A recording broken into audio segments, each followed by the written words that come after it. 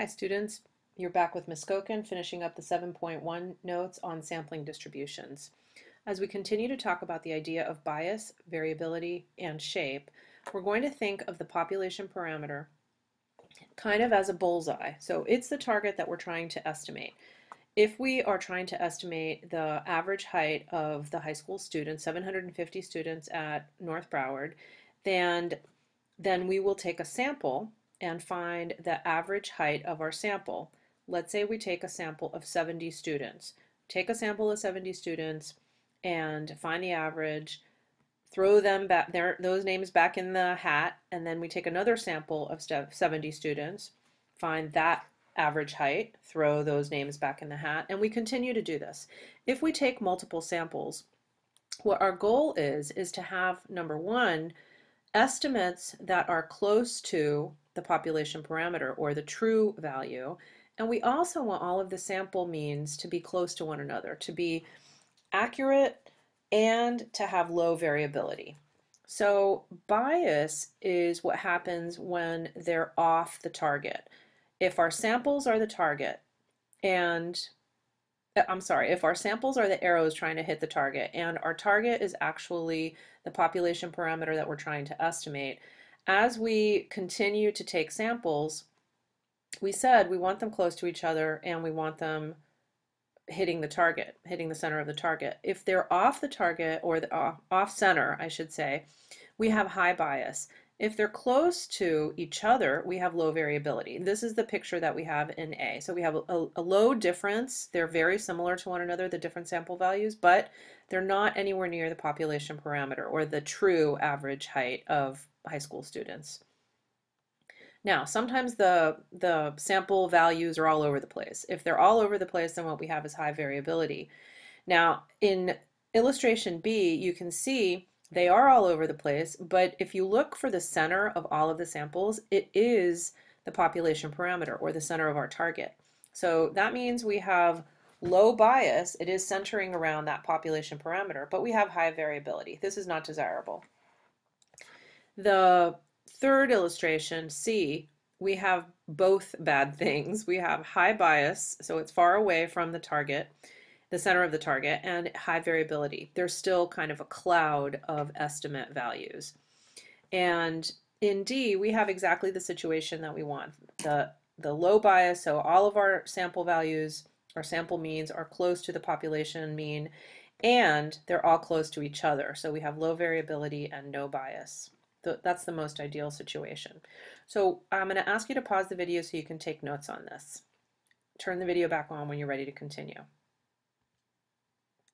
Okay, so sampling distributions can take on many shapes. The same statistic can have sampling distributions with different shapes depending on the population distribution and sample size.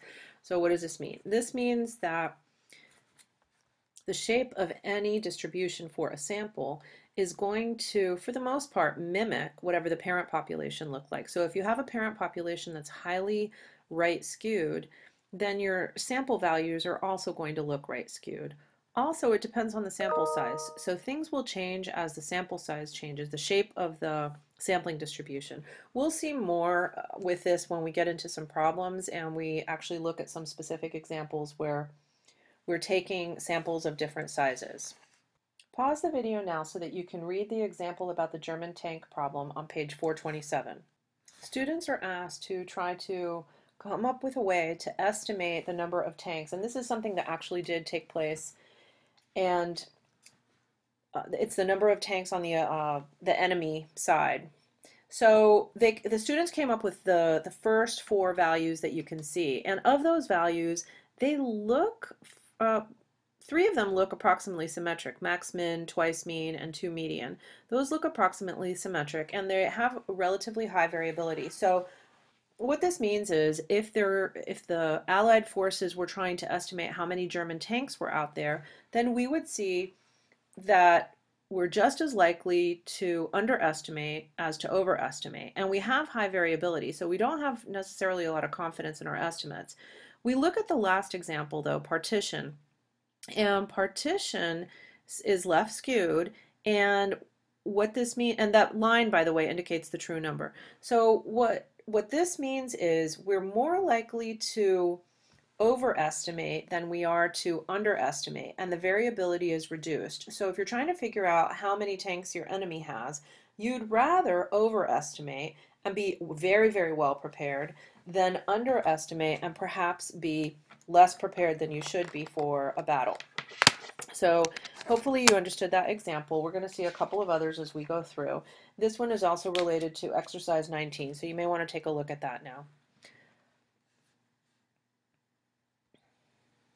Okay, so what have we learned in 7.1? A parameter is a number that describes a population. Remember, P for population, P for parameter. Very easy way to do it. And for parameters, we generally use Greek letters like mu. Sometimes we don't, though, like when we're talking about a population proportion and we use lowercase p.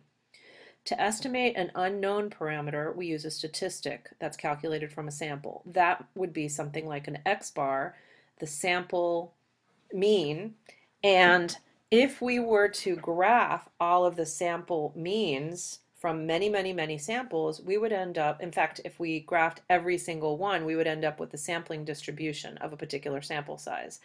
The population distribution is the distribution of all the different values in the population for every single individual. The distribution of a sample is just taking a sample and then graphing it on a histogram or dot plot.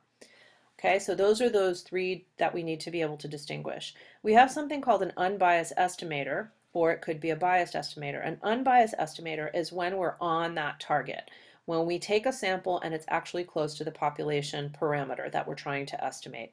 If it's biased, it's off-center. It's far away from the population value. And the variability of a statistic is generally, we're going to be looking at the standard deviation. We could be looking at the variance also. We want smaller spread, not larger spread. And in the next section, in section 7.2, we're going to be looking a lot at population, proportion, and sampling distributions for proportions. Remember that we're going to be using the normal approximation for p hat, and that's p hat, and that's going to be our sample value. So I'll see you again in 7.2, and hope you are ready to tackle some problems in 7.1.